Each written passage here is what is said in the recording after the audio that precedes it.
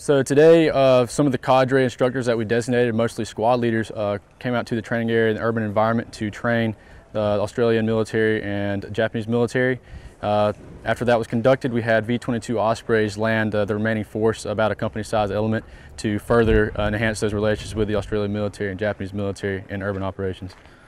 So right now I'm with the MRF-D, Marine Rotational Force-Darwin, with 1-1 Charlie Company, designated as Task Force Chosen.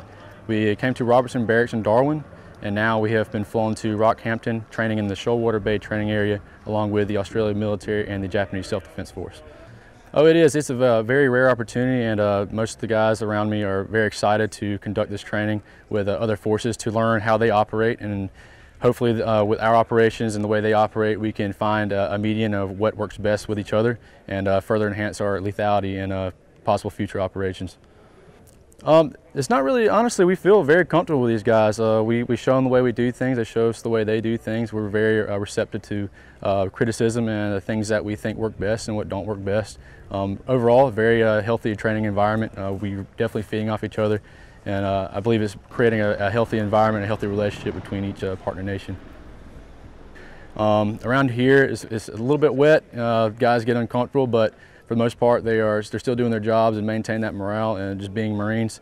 The terrain is a little bit challenging also, you know, high grass and just open fields, and it kind of puts the emphasis on our training back home that we need to be able to operate in different areas, not just where we're used to, so that we can execute any operation, any climb in place, just like we always say we do.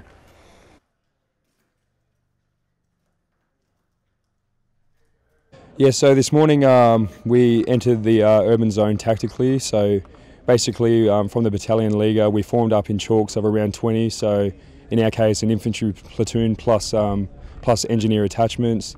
We then landed out in the sticks and conducted a clearance of a certain portion of Raspberry Creek in conjunction with other 6RR sub-units. Right, so Alpha and Delta Company have been training with the partner forces, just getting back to basics, getting an exposure for urban operations. As basically the last couple of years we're doing our lead up and deployment and subsequently coming back from operations. It's a good hit out for some of the younger guys and probably some of their first exposures to urban operations with partner forces outside of their initial training.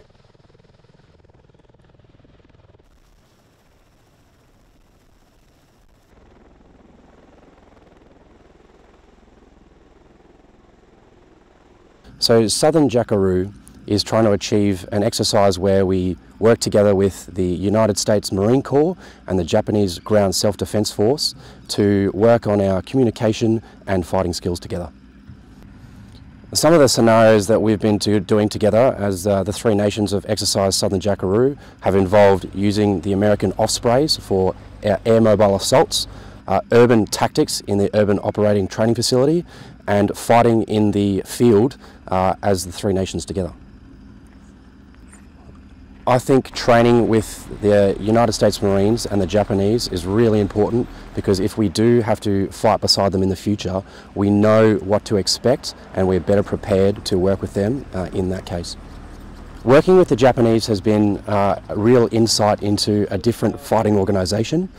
They go through a planning process very disciplined, and it's been interesting to see a different perspective on how to plan. Working with the United States Marines has been quite fun. They have an amazing amount of capability and a lot of firepower.